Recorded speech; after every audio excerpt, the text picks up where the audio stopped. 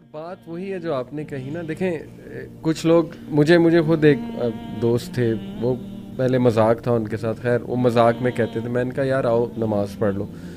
आगे से कहते थे कि नहीं हमने देखा है नमाजियों को कैसे होते हैं। मैंने कहा भाई नमाजी अगर मिसाल के तौर पे कैसे होते हैं, ऐसे मुराद है कि सख्त दिल, इल डिसिप्लिन, ये वो, कोई कह सकता है ये तो चोरी भी करते हैं, स्मगलिंग का कारोबार करते हैं। मैंने कहा अगर एक नमाजी स्मगलिंग कर रहा है तो इसका क्या मतलब है, नमाज गलत है। अगर कोई हिजाब में कोई गलत काम कर रहा है तो इसका तुम क्या कहोगे कि हिजाब जो है वो गलत है। बिल्कुल ऐसे। ऑन दी अदर हैंड मैंने जो बात की ना कि वो ये कहते हैं कि जी क्या मतलब है जो हिजाब में नहीं है वो शरीफ नहीं है। ये सेंटेंस हम तो कोई जजमेंट पास कर ही नहीं रहे, हम तो सिर्फ ये कह रहे हैं कि अल्लाह सुब्हानहू व तआला ने ये हुक्म दिया है और आपने ही आयत सुनाई कि ताकि तुम जो है वो एक डिसेंट खातून के तौर पे जानी जाओ। इसका मतलब ये है कि थ्रू आउट हिस्ट्री और साइकोलॉजिकली स्पीकिंग भी अगर आप देखें कि जब उन्होंने वुमेन को कोई सिडक्टिव रोल देना होता है, मतलब टू यूज़ दिस वर्ड, तो फिर क्या वो सिंबलाइज करते हैं बॉडी पार्ट्स को ही। तो ऐसा नहीं है कि जो नहीं करती उस पर कोई हम जजमेंट पास करें कि वो शरीफ नहीं है, नेक नहीं है वगैरह वगैरह। लेकिन जो अल्लाह का हुक्म कर रहा है पूरा, वो तो डेफिनेटली अल्हम्दुलिल्लाह वन स्टेप अहेड है। ये अच्छा, है बस। वैसे आपका क्या ख्याल है, दोबारा अपनी डेफिनेशन को पहले अगर हम कर लें ना, हम एग्री उस पर हो जाए तो बाकी की बात भी आसान हो जाएगी। जिसने अल्लाह के हुक्म का ख्याल नहीं किया उसकी शराफत पे कोई भी आपकी तरफ से वो नहीं लगेगी। देखें थोड़ा सा तो लगाइए, थोड़ा सा, ज्यादा ना सही थोड़ा बहुत लगा दीजिए।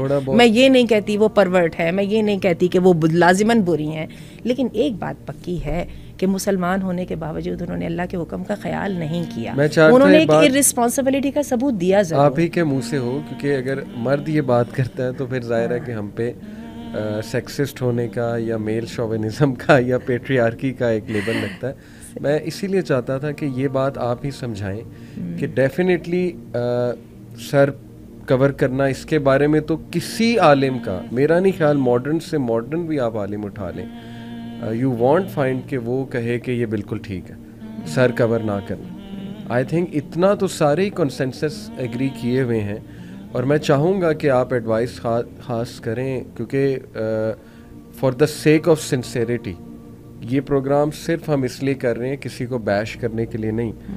मैं आपको अपनी आंखों देखा वाक़या बताता हूँ। मैं एक बार सड़क पे था, यहाँ कैनाल रोड पे, इशारा आया, इशारे पे मैं खड़ा हुआ तो एक आंटी जो हैं वो साथ वाली गाड़ी में थी, मैं इधर था, तो वो आंटी ने, एक यंग लड़की थी, उन्हें, वो बाइक पे बैठी हुई थी, उन्हें कहा कि बेटी थोड़ा जा ढक ले अपने आप नू, पंजाबी में कहा मैनू शर्म आनी। तो अब मैं एकदम स्टार्टल हुआ, मैंने कहा कितनी सख्त बात इन्होंने कर दी। लेकिन थोड़ा सा मैंने सोचा कि वो बूढ़ी खातून ने बड़ा सिंसियर, ठीक है उनको नहीं अच्छा लगा, हाँ ना अच्छा लगा उन्हें, लेकिन उन्हें देखें सिंसेरिटी देखें कि मुझे, उन्होंने कहा मुझे बुरा लग रहा है, मैं हालांकि एजिड खातून हूँ, बेटी मुझे बुरा लग रहा है कि आप इस तरह से नुमाया हो रहा है थोड़ा बहुत। तो मैं चाहता हूँ कि यूनिवर्सिटी, हमारी जो स्टूडेंट्स हैं, जाहिर है कि अब एक ट्रेंड आ रहा है कि सर से दुपट्टा बिल्कुल ख़त्म हो रहा है। आपने देखा है कि चले ओल्ड पीटीवी को देख लें, न्यूज़ कास्टर सर पे दुपट्टा लिया करते और बड़ा कुछ था, सिंबॉलिकली सही, सिंबॉलिकली सही जो भी था चले, लेकिन ये कि एक वो था, एक ड्रेस कोड था। अब ये ट्रेंड ख़त्म हो रहा है दुपट्टा लेने का या अपने आप को कवर करने का। मैं चाहता हूँ कि इस पे और मुझे कई दफ़ा ना एक ग्रेट डिस्क्रिपेंसी भी नज़र आ रही होती है। हम देख रहे होते हैं कि पॉडकास्ट हो रही होती हैं और उसके अंदर उन्होंने कई दफ़ा उलमा को भी बुलाया होता है, बहुत डिसेंट लोगों को बुलाया होता है जो पॉलिटिक्स पे अपनी बड़ी सॉलिड राय दे रहे होते हैं, और उसके सामने मैं उनको देखती हूँ, उनका इतना वो बचकाना सा अंदाज़ होता है, वो बाल खोल के और वो इस तरह से बैठी होती है, वो दोनों की ना वो उनकी अप्रोच मीट नहीं कर रही होती। चलिए आपने ये वाला वाक़या सुनाया तो एक वाक़या आपको मैं भी सुना देती हूँ। अल्लाह ताला कई दफ़ा बात में बरकत डाल देते हैं। मेरे जो दामाद हैं वो मोरक्कन फ्रेंच हैं, he is a French man. अच्छा अच्छा। अल्लाह ताला ने हदायत दी तो फिर दीन की तरफ आ गए, पाकिस्तानी लड़की से शादी भी कर ली, बेटी मेरी माशाल्लाह हिजाब करती हैं, निकाब लेती हैं और बड़े पैशनेट हैं मेरे दामाद, अल्लाह ताला उनके इस जज्बे में बरकत डाले।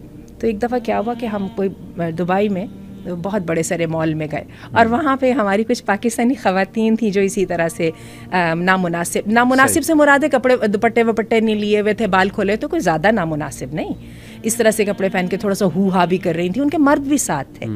तो ये मेरे जो दामाद हैं वो हमें ये कह के कि मैं तो ज़रा उनसे बात कर रहा हूँ, और हमें तो एहसास ही नहीं हुआ वो क्या बात करने जा रहे हैं। जाते उनमें से उनका किसी मर्द का था, किसी मर्द को उन्होंने कहा कि मैं I speak with your ladies, और वो इतना उनका एब्रप्ट और इतना वो स्पॉन्टेनियस वो था क्वेश्चन कि वो बेचारे ना भी नहीं कर सके, वरना होते तो वो एक दो दफ़ा तो घूर के देखते कि भाई हमारी लेडीज़ से आपके बात करने का मतलब। And directly approach to them, और उसने कहा मेरी बात सुने, मेरी बीवी पाकिस्तानी है और मैंने बहुत पाकिस्तानियों को एस्टीम के साथ देख के उससे शादी की है, आप पाकिस्तानी हैं, मुझसे बर्दाश्त नहीं हो रहा, मैं तो आपके बारे में तसव्वुर भी नहीं कर सकता। कुड यू इमेजिन उनकी पता नहीं अप्रोच में ये डायरेक्टेडनेस थी, सिंसेरिटी थी, एकदम उन लड़कियों ने फौरन किया, और उनके जो मर्द आसपास थे इट वर्कड। उस वक्त मेरे दिल के अंदर ये बात आई था, या मैं समझती हूँ डायरेक्टेडनेस थी और सिंप्लिसिटी थी। It worked. उन्होंने एकदम अपने दुपट्टे सरों पे लिया और शर्मिंदा हुई, और उनके मर्दों ने बिल्कुल बुरा नहीं माना। तो मेरा ख्याल ये है कि वो हम इखलास को भी ज़रा अपने अंदर लाएं, और साथ जो है ना अपनी एक्सपेक्टेशंस को हम क्लियर वाज़े भी करें, ठीक है, बजाय एतराज़ बनाने के और वो रखने के। तो आई रिमेंबर का, और मुझे याद है मुझे इससे बहुत इंस्पिरेशन मिली थी, तो I try to acquire the same डायरेक्टेडनेस इंशाल्लाह। सिंसेरिटी हो तो लोग बात सुनते हैं और वो वाज़ेह हो जाती है उस सिंसेरिटी, आई बिलीव के सेंटेंसेस में। अभी रिसेंटली मेरे एक दोस्त हैं, उनकी खाला यहाँ पर आई अमेरिका से, शिफ्ट हो गई यहाँ पे पाकिस्तान में। ही सेड कि उन्होंने अपनी बेटी को A लेवल में किसी स्कूल में कराया, लाहौर के कोई मशहूर स्कूल में, एंड ही सेड कि शी वाज शॉक्ड कि इतना खुला माहौल और इस तरह की चीज़ें तो मैंने अमेरिकन स्कूल्स में नहीं देखी, जो यहाँ पाकिस्तान में स्कूल्स में, टॉप नॉच स्कूल्स में हो रही हैं। ही सेड कि मैं तो ये समझ के आई थी कि पाकिस्तान में कुछ कंट्रोल होगा, लाहौर में कुछ कंट्रोल होगा, और लिटरली मैं आपको उनके अल्फाज नहीं बता सकता जो उसने मुझे बताया कि शी सेड कि यहाँ जिस तरह के लिबास पहने जा रहे हैं, मतलब एज इफ कि हम कॉम्प्लेक्स में हैं। दर्जियों के इनोवेशन, वो तो दर्जियों के तो वो तो अल्लाह माफ़ करे जिस तरह के लिबास सिए जाते हैं, लेकिन she said, he told me कि शी सेड एज इफ कि हम किसी इन्फीरियॉरिटी कॉम्प्लेक्स में हैं कि शायद इस तरह का लिबास पहनने से हमारी इज्जत होगी, या इस तरह का लिबास पहनने से हम मॉडर्न कहलाएंगे, जबकि शी सेड कि गोरों की ऐसी थिंकिंग नहीं है। अच्छा, उसको मैं आपको थोड़ी सी डिफरेंस बताती हूँ, वजह क्या है जी। ये वजह सेकुलरिज्म और रिलीजियस होने का नहीं फ़र्क है। गोरों में ये है कि वो आपकी इंडिविजुअलिटी की और आपकी ह्यूमैनिटी की रिस्पेक्ट करते हैं, सही, ठीक है, वो जो भी उनकी है मोरालिटी है, बिजनेस मोरालिटी कह लें, जो भी वो करते हैं।